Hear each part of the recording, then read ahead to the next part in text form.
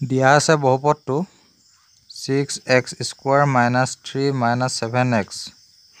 ইয়াত দেখা গৈছে যে 6x square minus 3 minus 7x ইয়াত x তো অলপ হুঁহতলে আছে গতিকে ইয়াক আমি সাধাৰণ আনি ল'ব লাগিব অৰ্থাৎ 6x square minus 7x minus 3 বুলি লিখিম এতিয়া ইয়াক উৎপাদক বিশ্লেষণ কৰিম 6x square minus x minus 3 6 3 গুণ 18 গতিকে 9 দুগুণ 18 আৰু 9 ৰ পৰা 2 গলে থাকিলে 7 অৰ্থাৎ 9 minus 2x 6x square minus 9x plus 2x minus 3 ইয়াত আমি কমন ল'ব লাগিব 3x 2x minus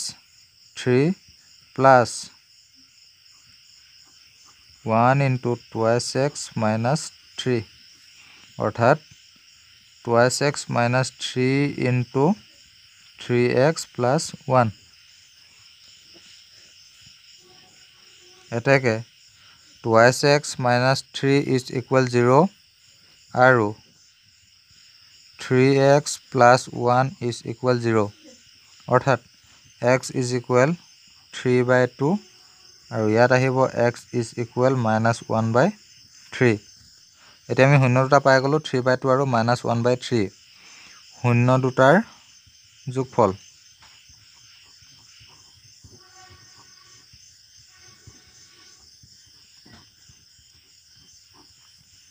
3/2 plus minus 1/3 অৰ্থাৎ ইহঁতৰ আমি লসাগু লৈ লওঁ লসাগু লৈ ললে আমি পাম লসাগু 6 3 3 গুণ 9 2 গুণ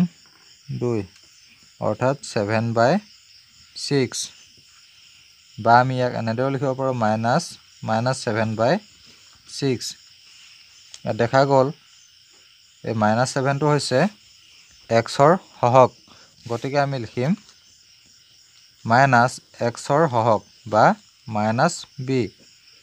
আৰু 6 টো হৈছে x স্কয়াৰ হহক অৰ্থাৎ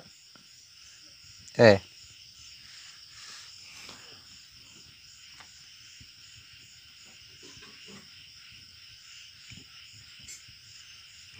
শূন্য দুটাৰ গুণফল 3/2 into minus 1/3 3 গুণ 3 2 3 গুণ 6 অৰ্থাৎ -3 টো হৈছে ধ্ৰুৱক অৰ্থাৎ আমি ইয়াক c বুলি লিখিছো আৰু 6 টো হৈছে x স্কয়াৰৰ হহক অৰ্থাৎ a